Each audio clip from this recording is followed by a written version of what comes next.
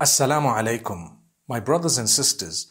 In the same way that good deeds are multiplied during certain seasons and certain times, sins are also multiplied. So if there is a month that Allah has declared as blessed, or there are a set of days that Allah has declared as great, and they have virtue, and that good deeds are multiplied in those days or very loved unto Allah during those days, then you need to know if you were to sin on those days, that would also be multiplied, because as much as the good deeds would earn greater pleasure of Allah, sins would earn greater wrath of Allah. So one of the ways of actually doing a good deed is to abstain from sin. Did you realize as Muslims that just by staying away from sin, you are already earning a reward? Amazing. I'm doing a good deed by not doing a bad deed. Wow, that's amazing. Only with Allah, the most merciful, the most kind. If I were to stop myself from doing something that would displease Allah for His sake, so what have I done? I've pleased Him. So the pleasure of Allah lies in staying away from His displeasure. He'll already be happy. MashaAllah. That's an amazing thing. So my brothers and sisters, sins are also multiplied at certain times and in certain places. Imagine a person sins. If someone commits a sin, perhaps in private, in his own home, it's different from sinning in the masjid, for example, the house of Allah. And it's different from sinning in Mecca, for example. And it's different from sinning in Ramadan, for example. And it's different from sinning during the last 10 nights of Ramadan. So I hope you realize that during these blessed 10 days, one of the things you should be doing is to avoid that which is sinful, major and minor.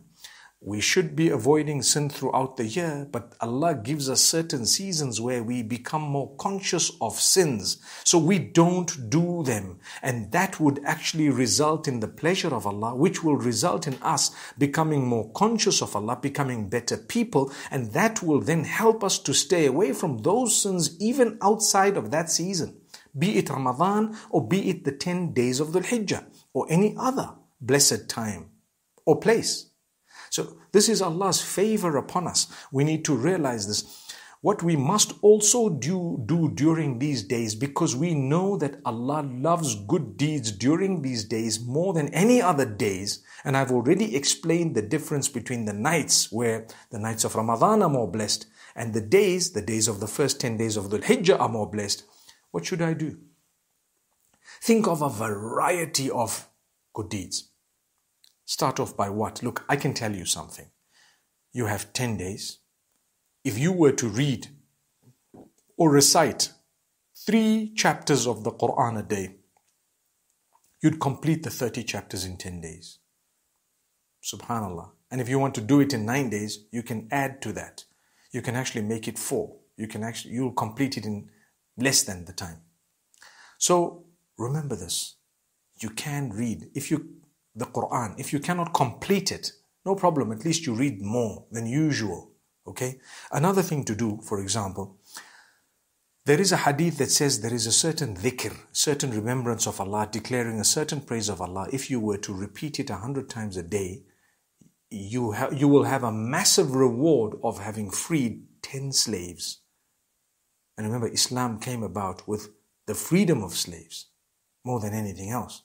So you have a reward of freeing 10 slaves. You have a reward of so much, 100 rewards written next to your name and 100 sins wiped out from next to your name. These are minor sins that sometimes you may not know about. And Allah elevates your status up to the evening or up to the morning, depending on when you've said it. Allah protects you from shaitan. What is this beautiful statement? La ilaha illallahu wahdahu. There is none worthy of worship besides Allah, Allah alone. La sharika lahu. No partner does He have. Lahul mulku. To Him belongs entire kingdom. Wa lahul hamdu. And to Him belongs all praise. Yuhyi wa yumitu. He gives life and He causes death. وَهُوَ عَلَى كُلِّ شَيْءٍ قَدِيرٍ. And He is able to do anything and everything. That statement, say it at least 100 times and you will have the reward that I mentioned. May Allah subhanahu wa ta'ala grant us good deeds. Also, what's good to do? Be very kind to your parents during these 10 days. Not to say don't be kind during other days.